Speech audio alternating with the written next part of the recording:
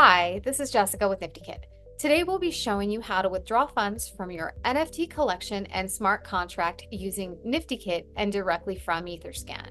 If you created your collection with NiftyKit, we're going to show you how easy withdrawing through your dashboard will be. And if you do not have an account yet, you can always get one started for free. For custom contracts, you may need to go into Etherscan directly to withdraw.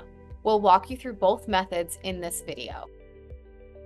I'll keep this short since this is pretty easy. Option 1, we're going to log into your NiftyKit account and go to Your Collection, connect your wallet that you used to create the NFT drop contract, make sure it's the owner, then here to the Overview tab, click Withdraw, pay the gas fee, then your earnings will be deposited straight to your wallet.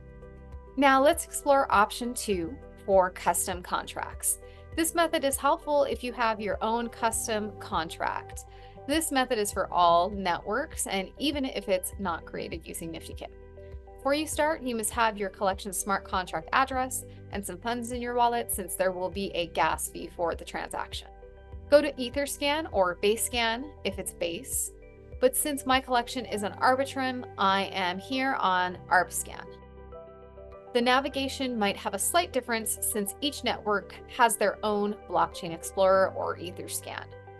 And search for your contract address. Make sure you're on the contract level. Click your contract address on the profile summary. The link should look something like this. Go to the contract tab and click Write Contract. Connect to Web3 using the original wallet address that you used to create the contract.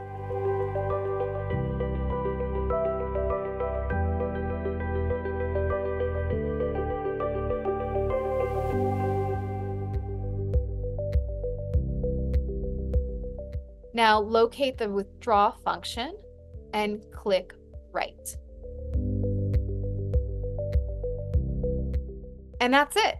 Now you know how to withdraw your funds from your NFT collection through NiftyKit or with your custom contract through Etherscan. NiftyKit also offers more no-code NFT apps and tools for free like credit card minting, setting up pay what you want, a free art generator, and more. All of these are in our docs, and all links are down in the description so you can refer to those in tandem with this tutorial.